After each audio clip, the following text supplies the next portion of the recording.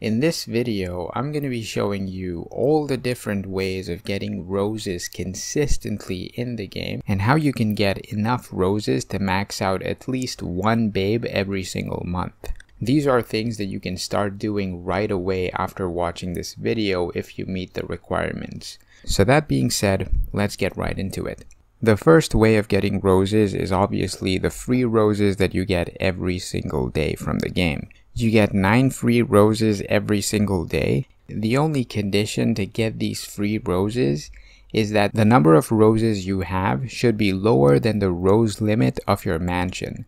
So for me at mansion 26, my rose limit is 65 roses. So if I have 65 or more roses already, then I won't be able to get these 9 daily free roses. If I have, let's say, 60 roses, then the next day I'll only get 5 roses instead of 9 roses because after getting 5 roses, I've reached my rose limit. So at mansion 26, if I want to get these 9 daily roses, then the number of roses that I have should be 56 or lower. You can have as many roses as you want in your inventory. As long as you don't use them, you should be able to get these free roses. So the only way you can mess this up is by using the roses that you have in your inventory. The best way to not mess this up is to keep all of your roses in your inventory so that you're always getting free roses every single day. And if you're getting closer to your maximum rose limit, then you simply spend roses to buy items from the yacht to bring that number down so you can get 9 more roses the next day. So that's the easiest way of getting roses every single day. The next way is by buying roses directly from the yacht. Roses can be bought from the yacht either using resource production items or using gold. If you see any deals that give you roses for resource production items, you should always get them without looking at the price because they're always worth it. Then for me personally, I like paying 70 gold or less per rose. So I buy the following deals: 1 rose for 40 gold, 3 roses for 160 gold, 10 roses for 650 gold, and 5 roses for 350 gold.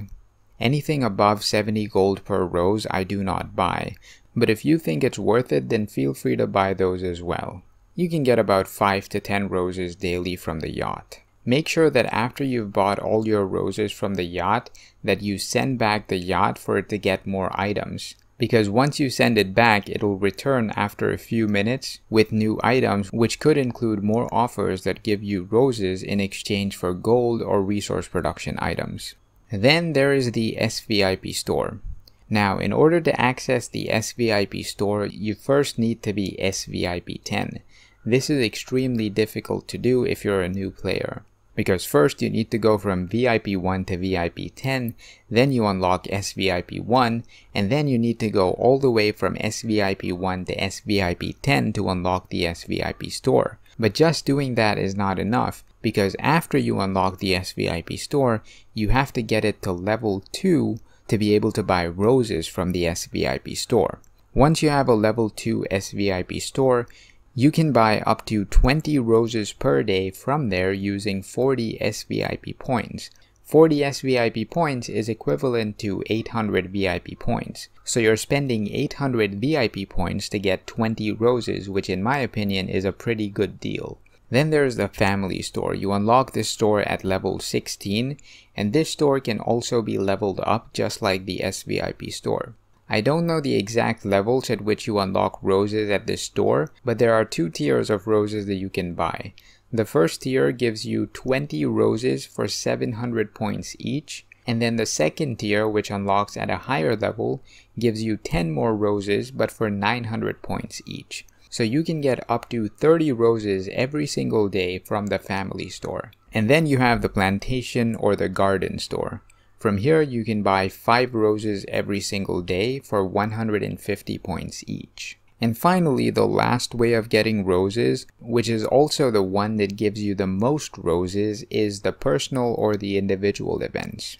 These are events that happen throughout the day and they refresh every 3 hours. Doing some of these events can give you roses. Now the number of roses you get depends upon your mansion level. For example, at Mansion level 26, I get 8 roses per individual event, while at Mansion level 30, you can get up to 10 roses per individual event, but you'll also have to score more points to get them. For Mansion 26s, you need to score up to 250 points to get these 8 roses, while for Mansion 30s, you usually need to score 300,000 points to get 10 roses. The easiest way to score these points is to train troops. Now, if you look at my training camps, you'll notice that I train very strange numbers of troops. For example, for T7 bulkers, I'm training exactly 5,000, which isn't that strange. But then for T9 bikers, I'm training 3,572 of them. And for T8 vehicles, I'm training 4,167 of them. The reason why I'm training these strange numbers is because once they're finished training, they'll either give me exactly 250,000 points or a little above that, which means every time I finish training one set of these troops, I'll be able to claim all of the milestone rewards in the individual event.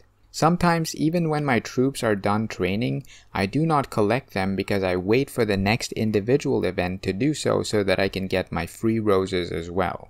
So if you're not doing this, then I'd highly recommend doing it from now on. If you have a Mansion 30 or a higher level mansion, then you'll have to score 300,000 points every single individual event. And if that's the case, you'd want to train 3,750 tier 10 troops in each of your camps. This is because claiming troops from any one of those camps will give you exactly 300,000 points, which will give you your free roses from the individual event as well. In my opinion, you can get about 40 roses every single day from the individual events if you have a level 30 mansion and are quite active in the game. So now, if we add up all of these daily sources of roses, you'll notice that you can get more than 100 roses every single day. Now let's talk about a few ways of saving roses. One way of saving roses is while buying gifts. There are 2 ways of buying gifts for babes. You can either buy them directly from the yacht or you can synthesize them. For purple gifts, you never synthesize them because it costs you 2 blue gifts to synthesize, and 2 blue gifts cost you 30 roses at the yacht. However, buying a purple gift directly from the yacht costs you only 25 roses. This means you're losing 5 roses every time you synthesize a purple gift. And for gold gifts, you always want to synthesize them, since you need 3 oranges to make a gold gift, which costs 195 roses in total. However, if you buy them from the yacht directly, then it costs you 200 roses, and so you're losing 5 roses for every gold gift you buy from the yacht. And now the most important way of saving roses in the game is to make sure that you're using your roses to max out your babes only during the babe operation event. Now if you're confused, the babe operation event is an event that usually happens whenever they add a new paid babe in the game. For example, in the past there was Hayun's operation event, Kitty's operation event, Roxy's operation event, etc.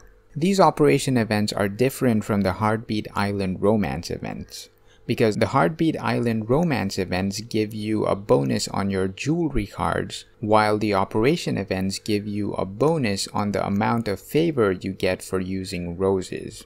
Every time you play the cup game, you get some extra bonus favor.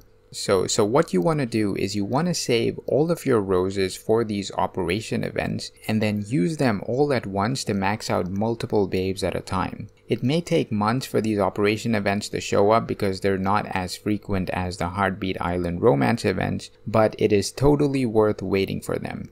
There's a video of me maxing out 6 of my babes using 15,000 roses during one of these operation events. I'll leave a link to it in the description and also in the pinned comment if you want to check it out. In that video, it took me about 2,500 roses to max out each babe, while it normally takes me about 3,000 roses. So I definitely recommend waiting for the babe operation event to show up before you use your roses in the game. Till then, you simply hoard your roses and wait for the event. Now let's talk about a few more ways that you can get roses. First, there's clan challenges. You can get up to 20 roses from here because you can do up to 4 challenges per day, and every time you beat a vicious gunman, you get 5 roses.